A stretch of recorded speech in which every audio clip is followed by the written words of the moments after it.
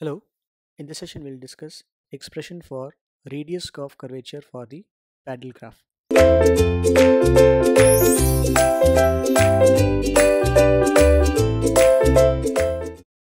Now, let us say that in the polar coordinate system,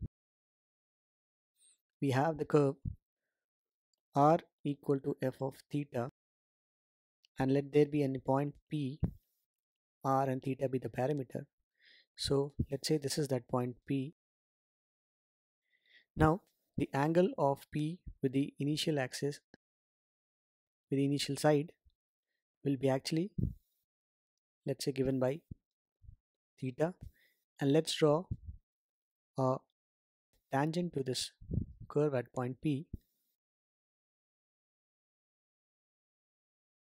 which meets the initial line, let's say at point L, and makes an angle of psi. So that is, the slope of this tangent is tan psi. Now if you drop a perpendicular from the pole to this tangent, let's say this meets at the point N. So with this we can see the radius vector OP will have a length of r.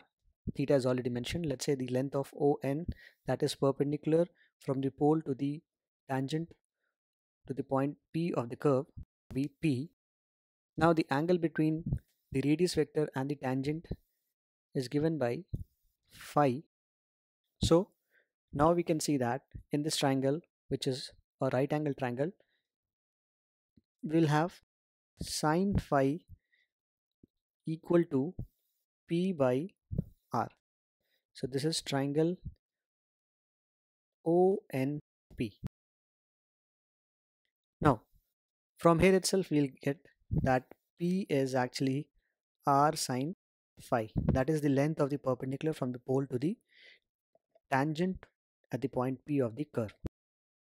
Now if we differentiate this, let's say with respect to R,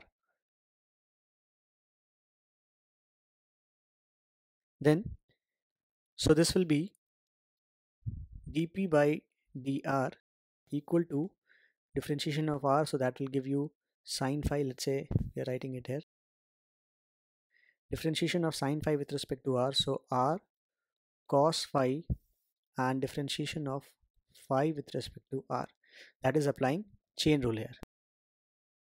Now as we know that for the polar form, ds by d theta is actually given by under root of r square plus r1 square. We also know that tan phi will be r times of d theta by dr. So using these two results, we'll get that sine phi will be given as r times of d theta by ds, and also cos phi will actually be simply dr by ds. Now we'll use this result in the equation. Let's say this is number 1. So in equation number 1 we'll get dP by dr equal to r times of cos phi, that is dr by ds, times of d phi by dr, plus sin phi, which will be r times of d theta by ds.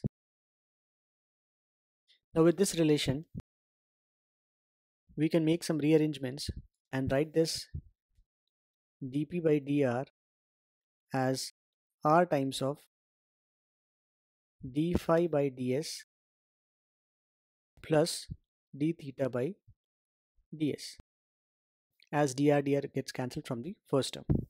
And now we also know that psi is actually given by theta plus phi, so this means we'll have dP by dr equal to r times of d of phi plus theta by ds, and therefore this is simply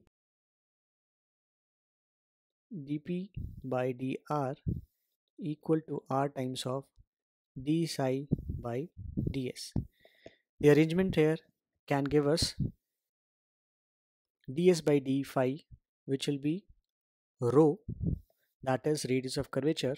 So dp by dr is r by rho, and therefore rho is r times of dr by dp.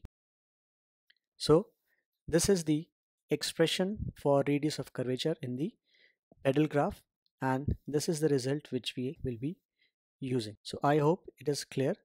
Thank you.